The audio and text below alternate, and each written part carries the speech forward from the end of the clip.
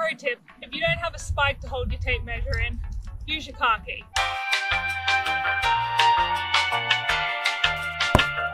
What's up YouTube? Welcome back to my corner of the internet and welcome to Charlie Barley Athletics Field. Quarantine restrictions have eased slightly in Australia, which means all the sports fields and athletics tracks are reopening again to the public. Still not quite training with the squad just because timing is not quite ideal at the moment, but it does mean that I can go out and train. Now, you may be thinking, why the hell is she rolling out a tape measure if she does race walking? Race walking will always be my sport, but my first love when it came to athletics was discus throw. And I started training again for discus around July last year and have kept it up since. So I'm out here to do some throw training. I was meant to come out yesterday, but the rain was terrible. And I was actually meant to start training a few weeks ago, but I fractured my toe, so couldn't quite get the shoes on. But that is healed. We have complete access to the field and the throwing circles. So I'm going to warm up and then I'm going to show you what I do through a throw session. Now I'm still relatively new to the sport, and obviously with the coronavirus limiting how many people can actually train, I haven't been in person with my coaches for a while, so my technique may be a bit off still. But the whole plan for today is to just go out, get some decent throws in, get back into the rhythm, get back into the movement, and hopefully I'll be training with the rest of the squad soon.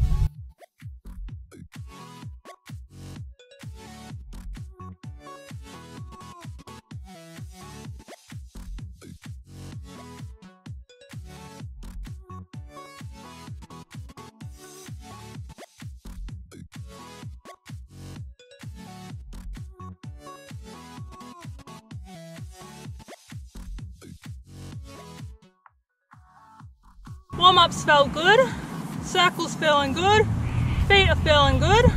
We're going to move on to just some standing throws with the rubber disc, just to get the disc feeling good coming out of the fingers, and then I will move on to the metal disc and get some actual good throws in.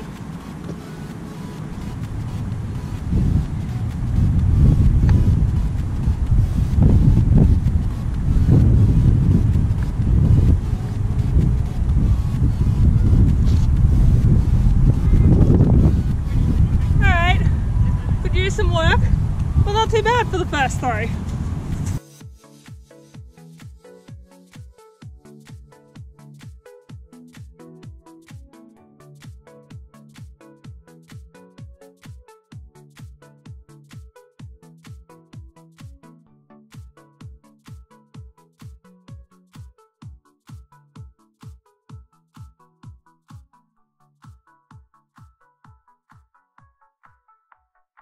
Alright, so we're going to switch out the rubber disc for the metal disc, get a few standing throws in with this one, because even though they are both the same weight, they're both 1 kilo weight, obviously different material means different feel coming out of the fingers, so just want to get used to the metal disc before I go into the half spins.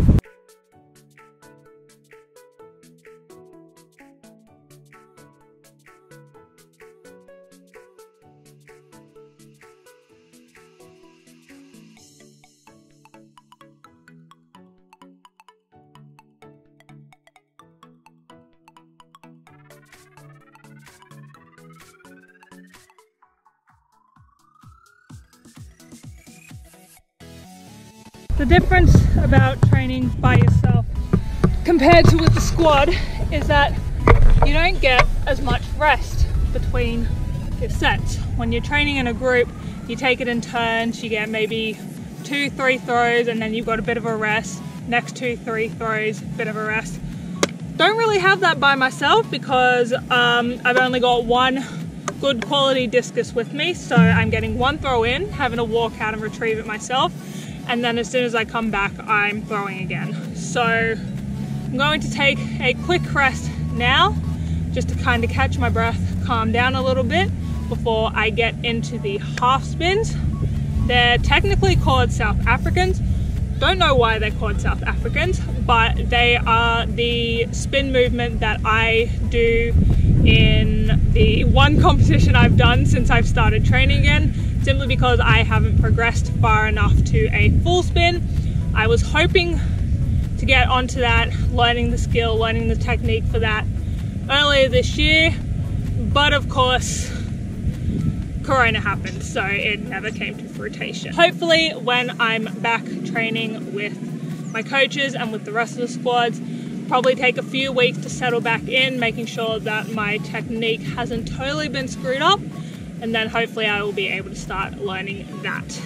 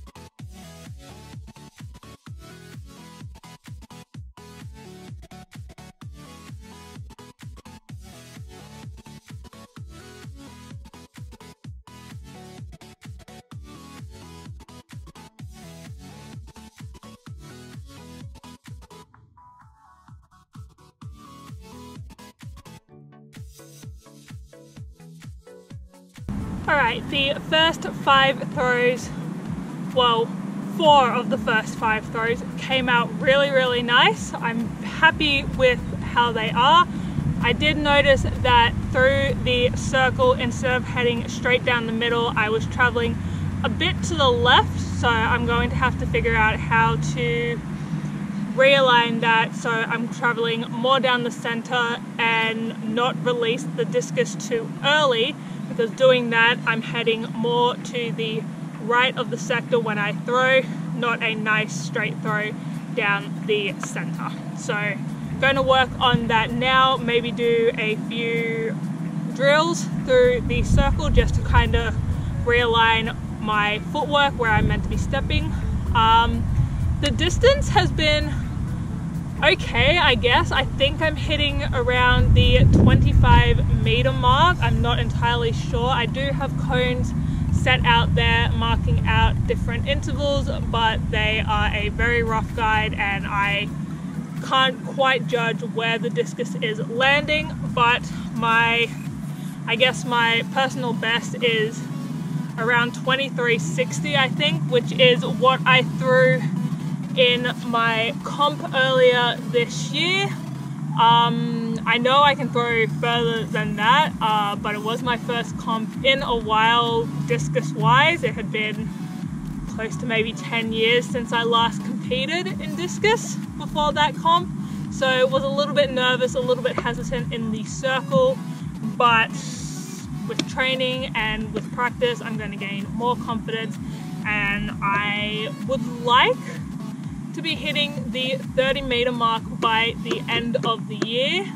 Don't know how well that is going to go, just of course with the current situation, not as well structured training sessions. Of course I'm not getting full proper gym sessions in, so lacking the equipment to work on really sort of power-based stuff. Our coaches are giving us fitness circuits to complete at home, and we do have Zoom sessions a few times a week, which is good, so we're maintaining that sort of fitness and everything, but the strength work and the real sort of power work is lacking a little bit.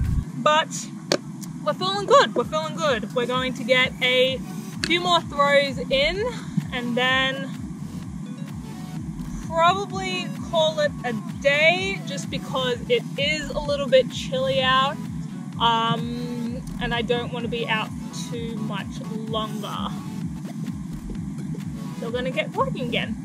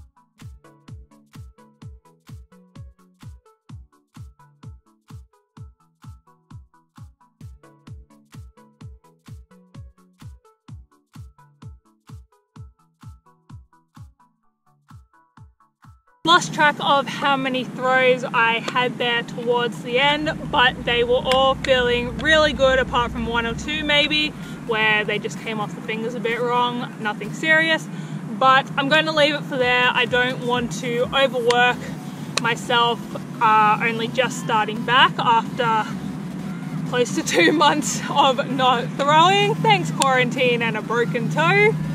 But I'm happy with how today's session went. I'm going to send my coaches the clips that I've taken on my phone so I can get some feedback on those, and also so I can have a look over myself and see how I looked in my opinion. But overall, I'm really happy with how that session went. So if you'd like, feel free to subscribe, check out my Instagram and Twitter in the description, and I will catch you all again next week.